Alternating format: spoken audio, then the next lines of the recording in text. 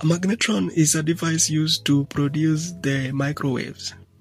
Magnetron contains a waveguide, antenna, ceramic insulation, gasket, magnetic radiator, housing, cathode, anode, filter, and power terminals.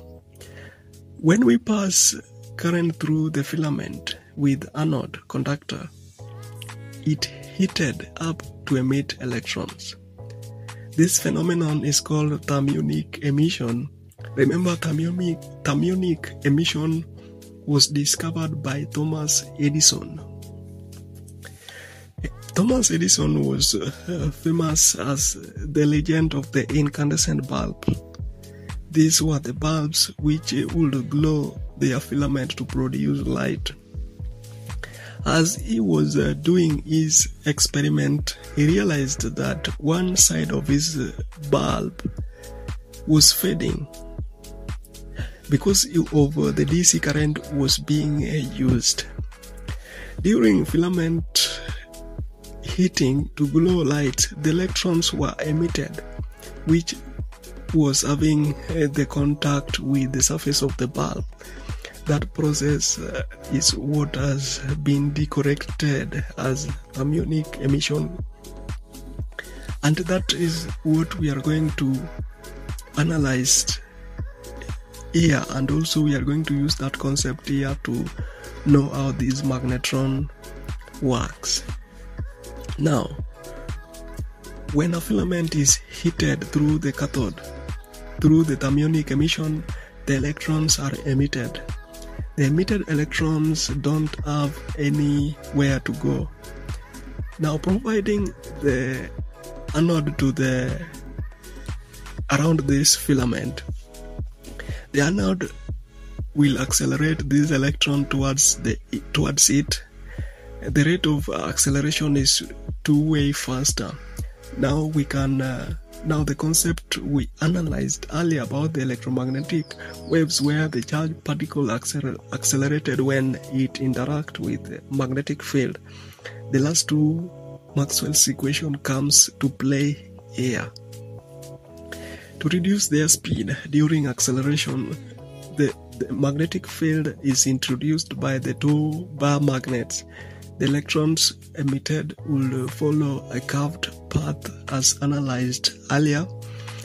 The magnetic field will decrease their motion towards the anode, and due to the interaction of moving charge and magnetic field, an electromagnetic waves is formed due to the radiation of the charged particles in the magnetic field. Even if the radiation of the electromagnetic field are achieved, the radiation is inefficient. Now, another concept of the design of the magnetron arises. That is what is called cavity magnetron. To understand how this cavity magnetron is bring into this place, is we can now use the simplest model. We will analyze the metal bar with the cavity.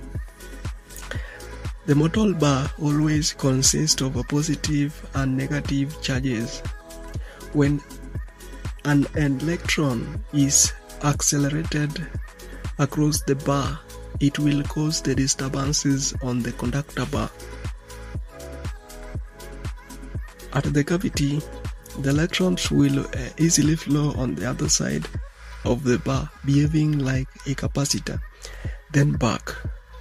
Using an inductor at the cavity, we can easily accelerate this electron back and forth, hence the cavity behaves like an inductor.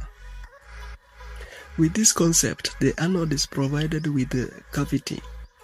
With the cavities, a very interesting phenomenon occurs. At first, the electron's acceleration towards the cavity causes the cavity to attain opposite charges, behaving like an inductor. The scenario is repeated for all the cavities, and they attain their alternating charges over time. The interaction of the accelerating electron and magnetic fields continue. The electrons being emitted will follow a curved path towards the positive cavity, and the alternating charges after some moment, the electron will form a rotating spoke wheel. The microwave radiation is then collected by an antenna.